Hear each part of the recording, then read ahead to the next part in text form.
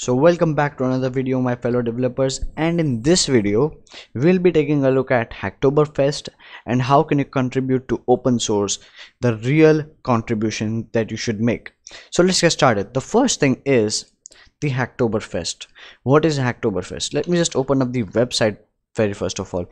So you can go to this website, hacktoberfest.digitalocean.com. It is an event organized by DigitalOcean, which is a company where if you contribute to open source, if you contribute to 4 open source repositories on GitHub, you will get this kind of t-shirt, and it's your preference which one do you want to get.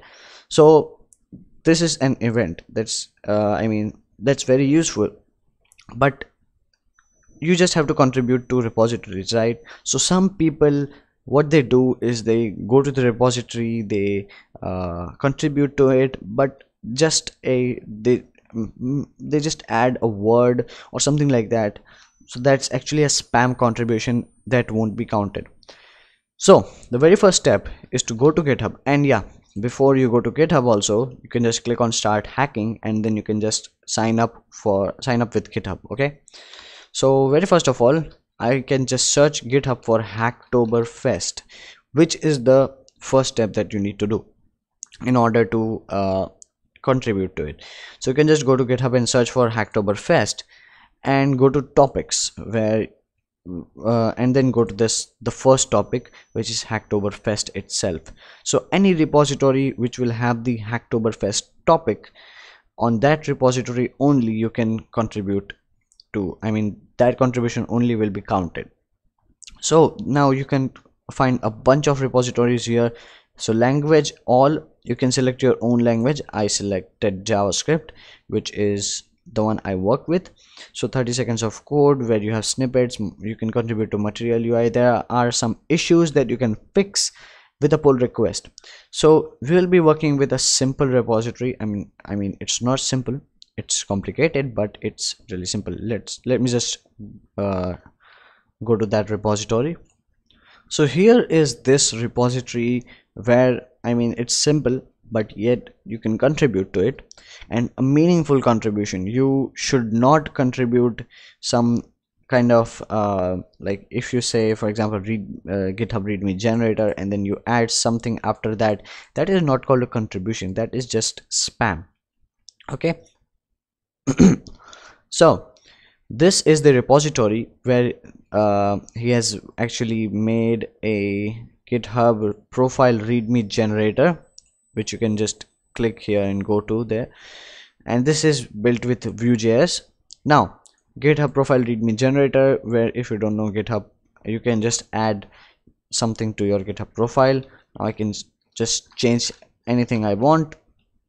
So I am a student, so something like that, right? Now I thought I can contribute to this repository because I know the basics of Vue.js. So now what I recommend you do is just go to this website, or any one of these Hacktoberfest topics that you like, and then think, okay, what I can add to it, or what should be added to it. So you can just add things, and then you can also fix some errors that can be in the console. Just Control-Shift-I, go to the console, and then if you get any errors, just fix those and then make a pull request. So let's go over how to do that.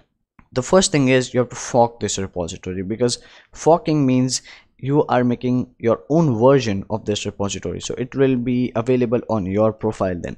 So I have already forked it. Let me just show it to you.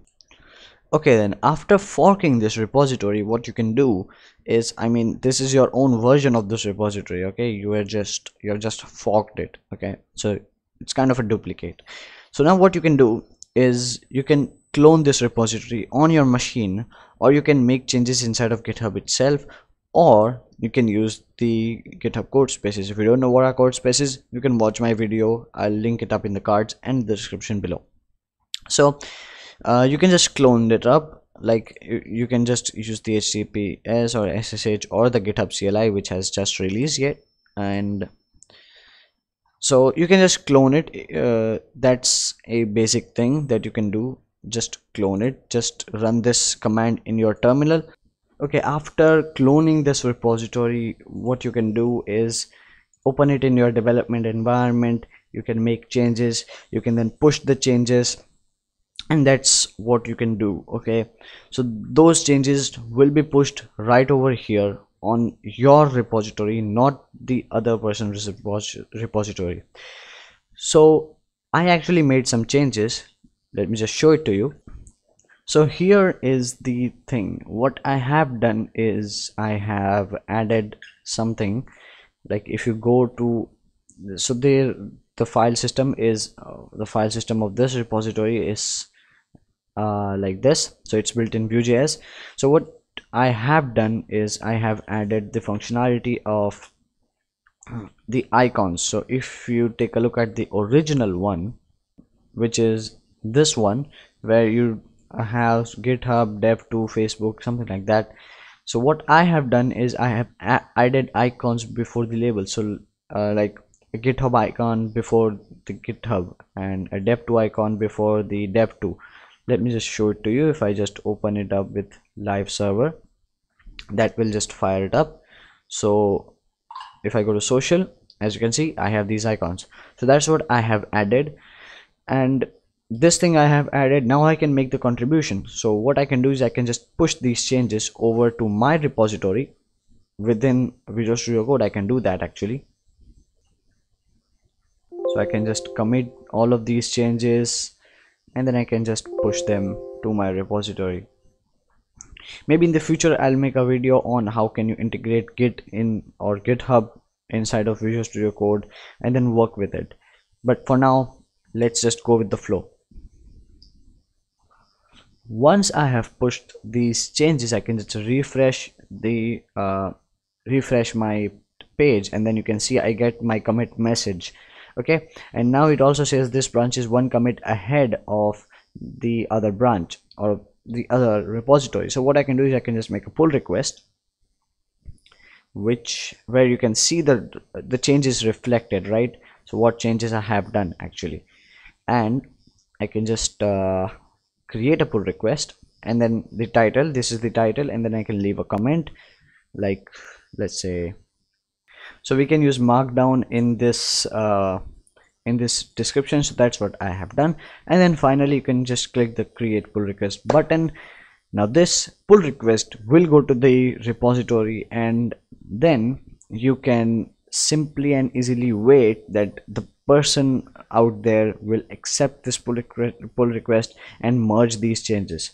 And once they merge, you can just go to the DigitalOcean or Hacktoberfest, digitalocean.com/profile, where you can just go to your own profile, and then you can see how many pull requests did you make, which ones are accepted, which ones are not acceptable, which ones, like, you can just take a look at in review. So these are in review with this icon, so like the clock icon, so these are still in review. And then this icon actually means that this is in ineligible repository, so it did not have the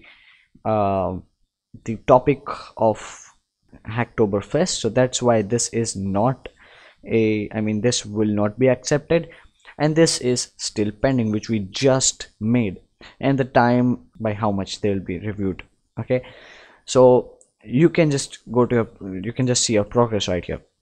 So that's it for this video, guys. I hope you like it. You understood how to make a pull request. You learned how to make a meaningful pull request, where just many people show you how can you add something smaller, and then that's just a pull request. Okay, that's not a pull request, that's a spam. The open source maintainers are actually feeling very bad about it, that we get spam pull requests. That's for this video, guys. I hope you like it. If you like it, give it a like, comment down below if you have any pull requests, or how many have you contributed to. And finally, thanks for watching.